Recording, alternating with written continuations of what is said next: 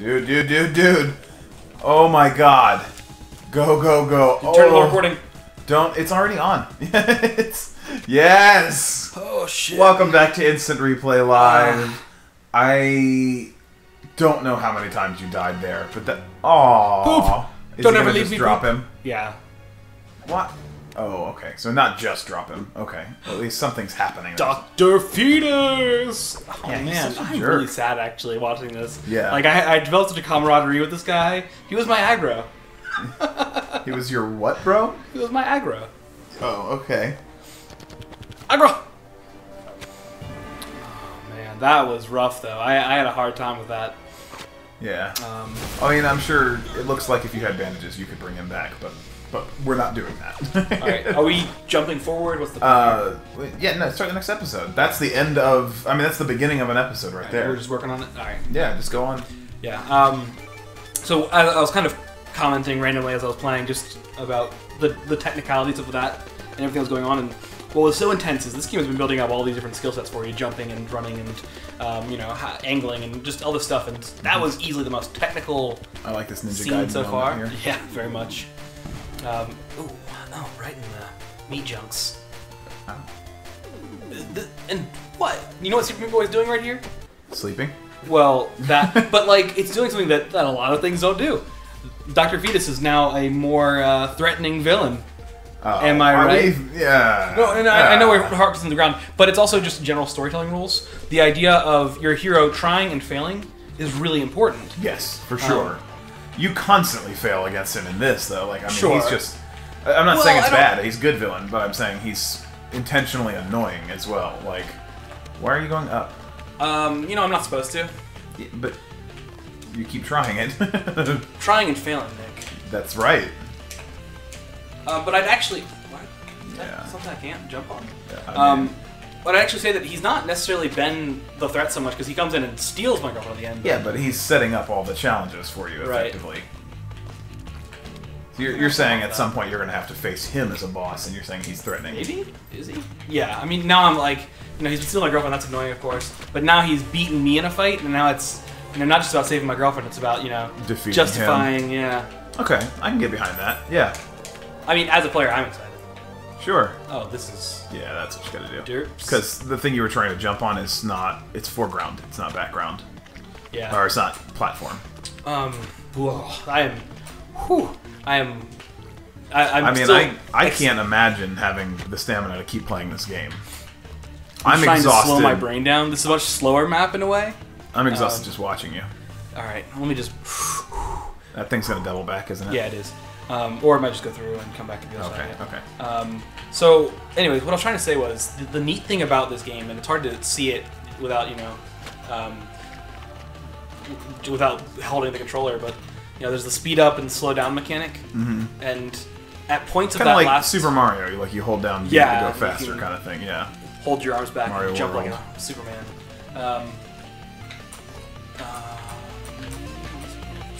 Careful. Oh, that's a tough... like this. Oh, but you can kind of drop in, it looks like. Yeah. Oh, not that way. But there were moments there where, on that last level, where you had to, even though it didn't necessarily look like it, you had to just slow your running down just so you wouldn't slide into something when you landed on the other side. Yeah, the salt. Something crazy. Yeah. It was just...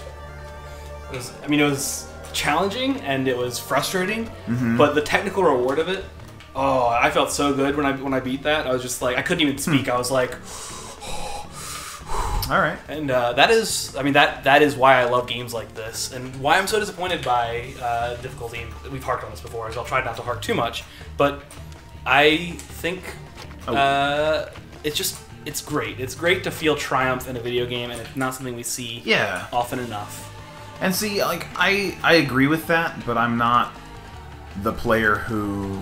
Like, I want it on a level that is slightly lower than a game like Super Meat Boy. Because we've said before, like, I don't do frustration games. This game would just make me upset. I would maybe get obsessive and try to beat it if I were trying to play it. But during that time, I wouldn't be having fun. I would be getting angrier and angrier. So really, for me, it's all about story.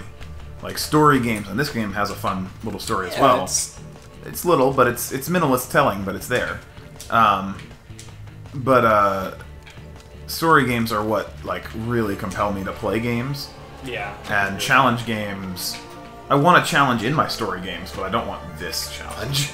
Sure, I think that's a balance. Well, I mean, what do you think is the most appropriately balanced game that was challenging enough, but not about the challenge, you know? I don't know that I have an answer for that. Yeah, that's a hard one. Yeah. It's something you just think about. I mean, so I think Demon's Souls is not as hard as this. Okay. It is definitely hard, and you slam your head against the wall and do the same thing. Well, actually, that might not be true. I played some bosses for hours and just had to stop. But that's a really hard jump. But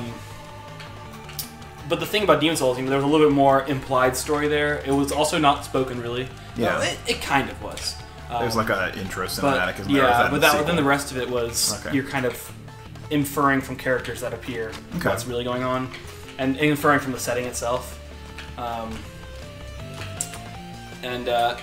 it was just such a rich world, and so I was engrossed as a player, but I was also engrossed as an audience member for the story. Sure. Because the setting was so lush, and there we go. Nice. And I mean, here I'm engrossed by I'm engaged as a player, and I'm Here you're just attached to gross. the characters, and I'm also gross. I mean, I'm gross in general. Yeah, that's true. I figure if I insult myself enough, you'll stop insulting me. Nope. No, I'll just agree. All right. And lay on some... Yeah, that's just like when you did that disgusting thing. Can we do some anecdotes about how gross you are? Like when you walked and tried to pee in Mom's closet? I'm pretty sure I did pee in Mom's closet. I'm just gonna start. I think. I didn't remember if you actually did or not, but I remember a story of you trying... Oh, one of my favorite stories from that same house. And do you sleepwalk at this point in your life? I don't think so. No one stopped me, so either I'm very successful You're gonna get ground. I know, I'm trying to figure out where to go after. Down, straight down. I know, but after I go down... Oh, jumping over, obviously. Oh, not that much. But yeah, I haven't sleptwalked to my knowledge in a couple of years, but I've had many instances of it happening over the course of my life. And one of the worst examples of it, I woke up standing up in my bedroom at our old house, yeah, so obviously this was before I went, this was high school, I think. So I was probably like 17, guessing? Which house? 16, 17? I mean, the audience won't know, but I kind of want to know. Well, you would know by my age. It's before I left for college. Oh, okay. So our last house that we lived in together. Probably 16 or 17, I'm not sure which. But I woke up standing, so obviously I was sleepwalking before that point. And I felt I had a runny nose. And I was like, oh my god, what's going on? And so I decided that the best way to handle my sleepwalking... I mean, I'm sorry, that's not... Sorry, I'm getting myself confused. The best way to handle my runny nose was to turn on the light and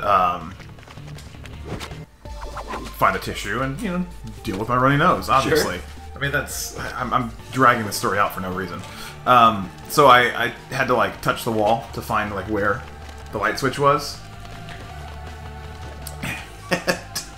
When I finally found the light switch, it goes from pitch black to light on, and bloody handprints cover my bedroom. Whoa. I was like, oh my god.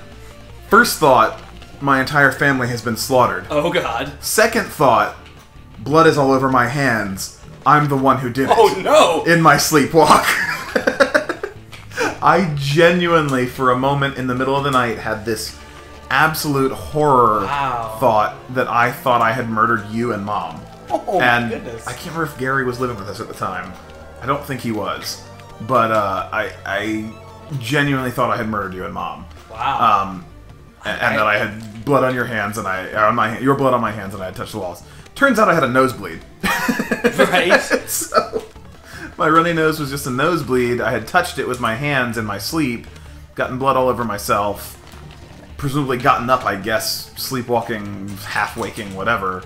But just knowing I had done plenty of things in my sleep, including... I think we talked about it in an episode before, driving my car. Oh wow. Yeah, I remember that. And taking a shower.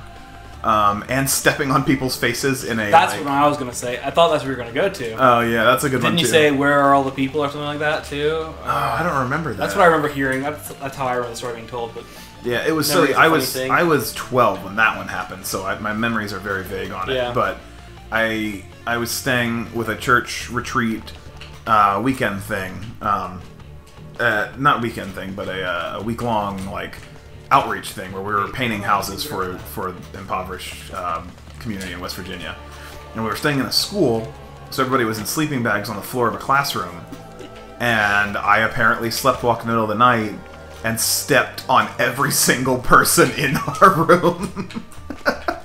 And everyone was apparently yelling at me and mad at me, and I had no idea. Like, I woke up not aware that it happened at all the next day, and everybody was mad at me. It was absolutely hilarious. Are you getting stuck here? Yeah, I'm trying to figure out, because you have to go over. Weird foreground, right? Yeah. But if you go over it, maybe I can just back jump off. Why would you back jump? Let's see. Nope. Okay. Can you land on the edge right next to it, or is it not high enough that you could jump if you did that? We'll have to get back to it. Alright, well actually this is going to be your last try. Alright. So if you die here, then we'll end. Yep. Alright, we will talk more on the next episode of Instant Replay Live. I think we may have some more sleepwalking stories at some point, but... I'm not sure that I have that many, to be honest. Well, you peeing in the closet is is the pinnacle. Highlight, yeah. I have a lot more, but I don't know if I'll bring them up now. It might be a later storytelling. Thanks, guys. Bye-bye. Wow, wow.